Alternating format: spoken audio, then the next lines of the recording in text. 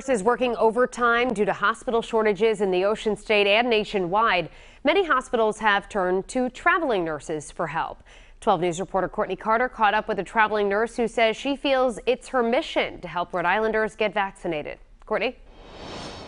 Paula Zapala says as soon as COVID-19 became a pandemic, she knew she had to do something. So she jumped at the chance to travel the country giving vaccinations, eventually landing here. Demand for traveling nurses has increased since 2020, and Michigan native Paula Zapala, who is currently working in Rhode Island, is one of them. I started when COVID was first identified.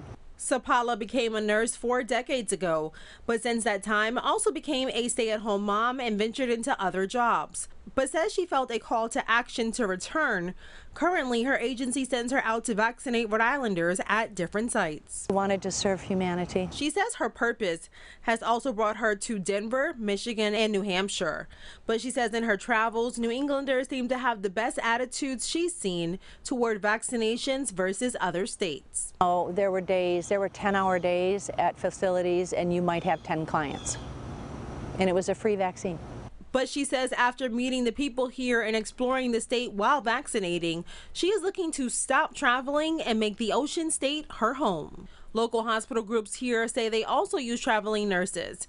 Care New England says they currently have 50 at Kent Hospital and 19 at Women and Infants. Lifespan in a statement says 4% of their RNs are traveling, saying, while we would prefer to hire our own nurses, we are utilizing traveling contracted nurses as a temporary measure due to a nationwide staffing shortage of healthcare workers.